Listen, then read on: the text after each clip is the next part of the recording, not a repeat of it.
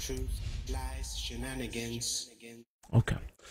All right, let's delve into this never-ending soap opera with Supreme Court Justice Clarence Thomas, his wife Jenny, and now their billionaire friend Harlan Crow.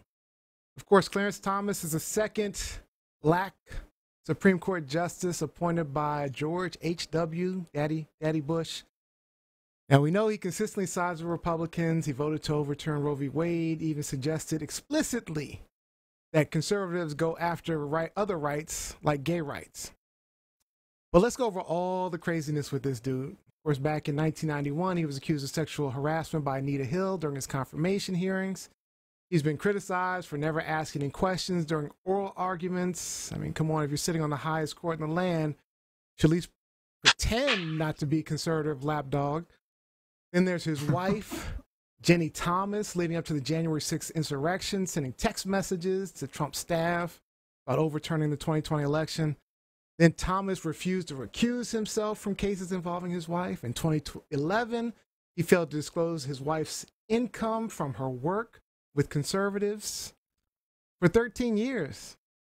And now the big fuss is because he failed to disclose some financial transactions gifts from this guy, Harlan Crow, who apparently likes to buy historical or controversial properties, including a property previously owned by Nazis back in the day. And on top of that, one of those transactions Thomas failed to disclose is a family house that Crow bought from Thomas, and Crow renovated, built up, put a lot of money into it. He continues to maintain the house, but Clarence Thomas's mom still lives there. So Crow basically bought, fixed up, and pays for all the expenses for Clarence Thomas's mom's house. He claims he's preserving history because, you know, he's the historical house of the second black Supreme Court justice. But I'm calling BS. Crow wasn't just buying a house. He was clearly buying himself a Supreme Court justice. So my question to you guys, what should be done about this, and how can we hold these justices accountable, considering they're placed in lifetime offices? We start with Rob B. All right. If a Supreme Court justice is found to have received luxury items and properties from a billionaire, it could be considered a violation of ethical standards and undermine the integrity of the judicial system. So I know that there are specific procedures in place, such as the Judicial Conduct and Disability Act in the U.S. that allows for investigations and disciplinary proceedings against federal judges, including Supreme Court justices. Yes, Clarence. So if the allegations of impropriety are substantiated, potential consequences could include censure, reprimand, or even removal from office. So if all of this is true, I really think that he should be removed from his office, and an investigation of his decisions should be started immediately.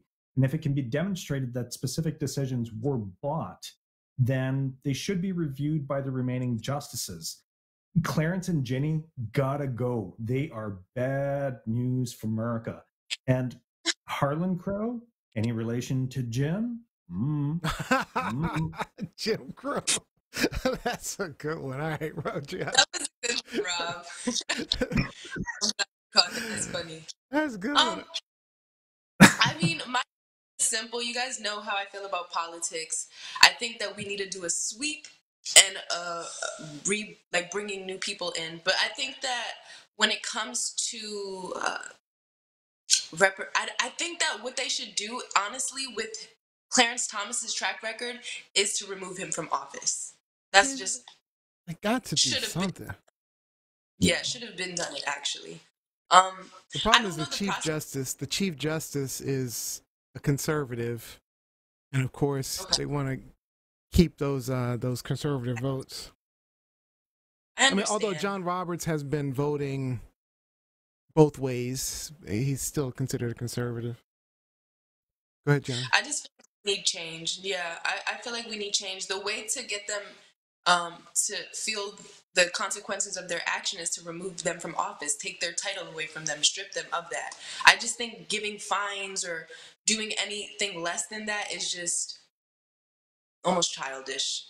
I think that we need to strip them of their. I think we need to strip them of their title. Honestly, get people that are in there that are actually doing the right things for us.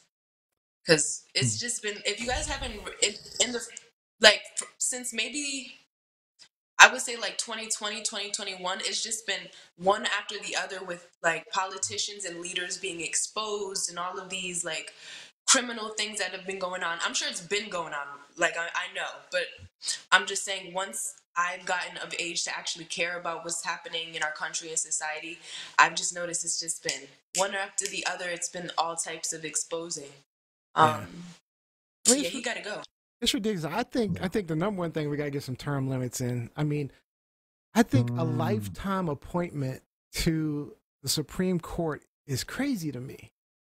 I mean, because that means that, just think about the last 20 years and how much social change has occurred in the last just 20 years. And someone sits in office I'm talking about gay rights, I'm talking about civil rights. I mean, there is a lot that has changed just in the last 20 years alone.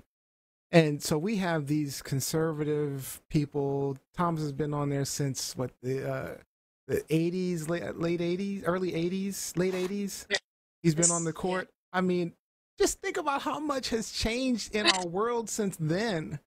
And he potentially could be on there another 20 years. And he's living in these antiquated times in his head of where the world is and where the world should be. And I mean, it's just, I think we should have term limits like 10 years, 15 years. I think it should be longer than most. I'll give you longer than most, because, again, there's always this checks and balances in place. But we've got to get rid of some of these people that have been around for 40 years. People are like 89. How in the hell are they even making reasonable decisions at this point? I mean, so he probably still has his wits about him, but he doesn't care. All he's trying to do is get his billionaire friends to pay for everything for him, and he just votes however they want him to. It's kind of ridiculous. Yeah.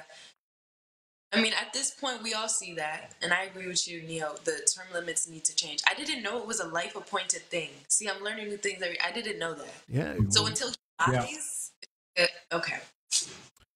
Yeah, man, it's life appointment. They assume, that's the thing about the Trump appointments. The problem with the Trump appointments that we have is that he appointed all these really, really young people who are still, conservative, and they're living in these old times, and they're going to be on the Supreme Court for another 40, 50 years. Yeah. Because, I mean, they're like... No, I agree with the terms, and they should be longer terms given the office that they actually are serving. I can see, like you were saying, a decade maybe, and with the possibility of getting another term appointment. Yeah, just because that's it. If they are serving the American people, then I don't see any problem with it. And if you do have terms, it gives you the opportunity to move things around a little bit. Yeah, have a set number. I don't have, because I know Trump shoehorned a couple of his justices in, and it's like, well, yeah, you did it for the sheer numbers of it so that you could get that legal traction behind your madness. Right. It's a system that needs to be revamped. It really needs some attention. Yeah. Serious revamping. I'm annoyed with this guy. I can't. Uncle Tom. Uncle, did you call him Uncle Tom? Yeah, I didn't want to say it out loud, but you heard me.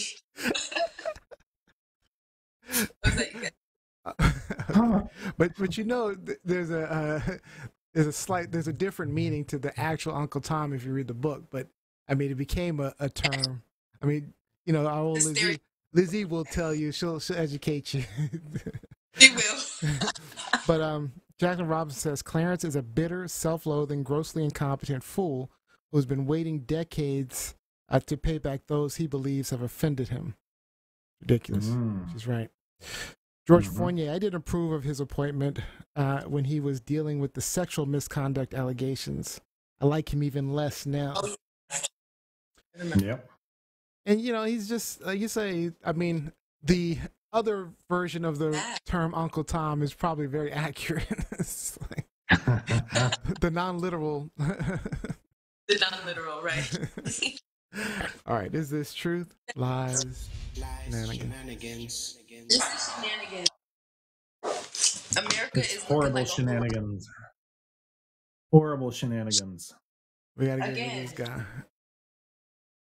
We gotta get rid of this guy. I mean, he's just, yeah, he's a pariah.